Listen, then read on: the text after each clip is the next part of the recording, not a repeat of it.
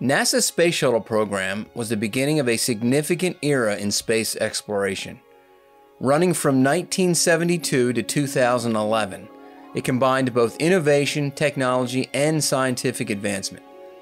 The shuttle was designed to provide NASA with an efficient and reusable method of carrying astronauts and cargo to a permanently manned space station. The shuttle was a groundbreaking and ambitious endeavor, and the first of its kind. While not without issues, the program was by all measures a success. Officially known as the Space Transportation System, shortened to STS, the concept was envisioned in 1969 during the initial planning phase to design a system of reusable spacecraft. The program began setting records with its first launch on April 12, 1981, and continued to set high marks of achievement and endurance through 30 years of missions. During the program's 4 decades, 6 space shuttles were built. Like the spacecraft of the Mercury, Gemini, and Apollo programs, each had a unique name. Hi, I'm your host, Dennis Gill, and in this episode of Revealing History, we delve into the origins and significance behind the names of each space shuttle. We shed light on the inspiration that fueled these iconic spacecraft, inspiration that came from modern-day science fiction to NASA's desire to reflect the spirit of exploration, innovation, and human achievement. Let's get started.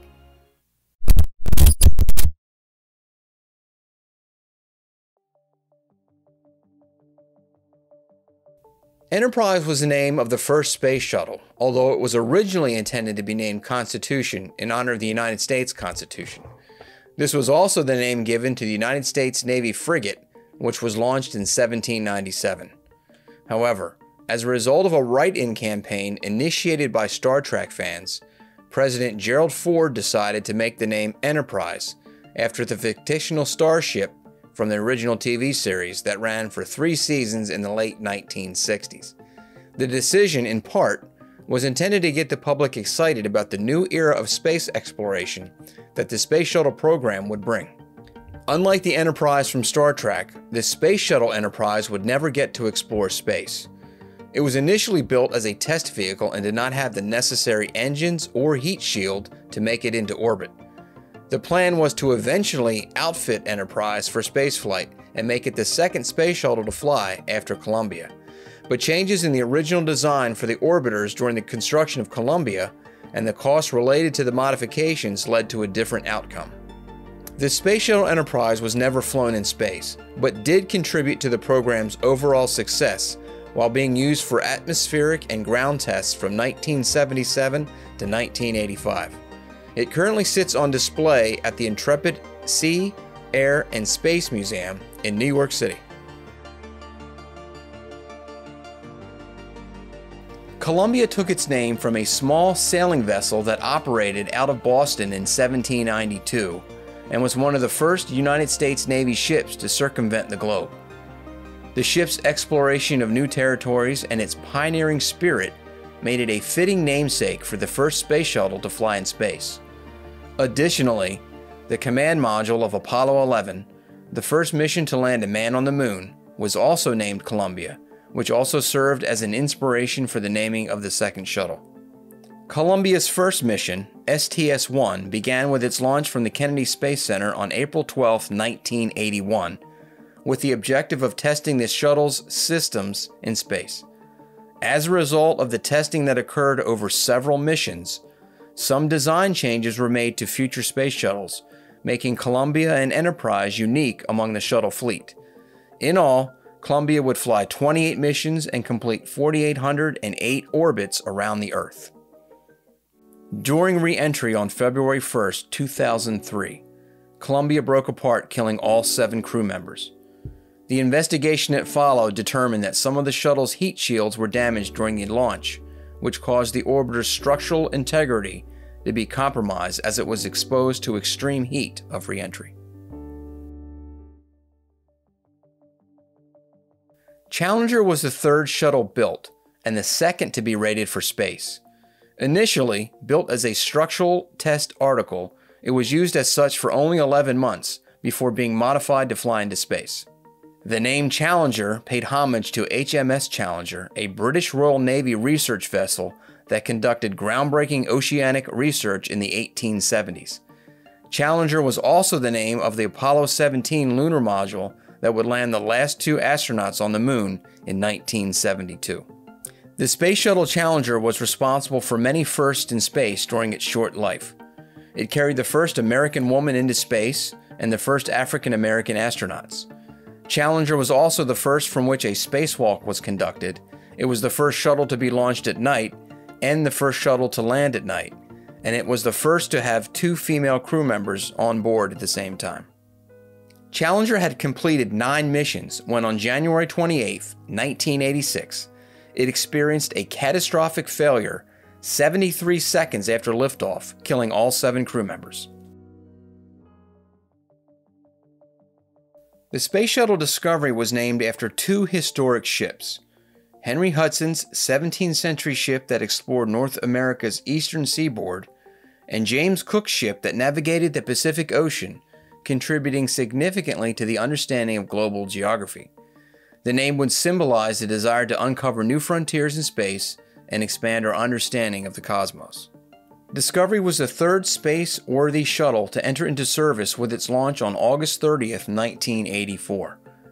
Discovery had the honor of performing both return-to-flight missions following the Challenger and Columbia accidents. Additionally, Discovery carried the Hubble Space Telescope into orbit and the oldest astronaut into space, John Glenn, who was 77 when he flew aboard STS-95 in 1998. Discovery flew 39 missions, with its final being on March 9, 2011, and it now sits on display at the Smithsonian's Udvar-Hazy Center in Chantilly, Virginia.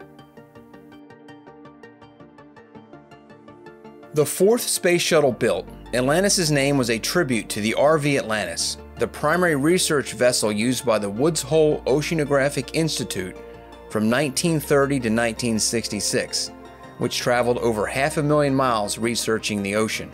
The Space Shuttle Atlantis lifted off for the first time to space on October 3, 1985 during STS-51.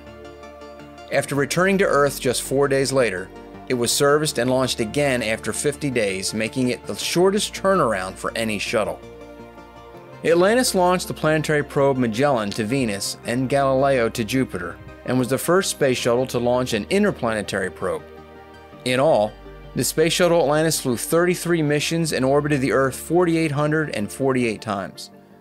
Its final mission on July 8, 2011 was also the last for the shuttle program.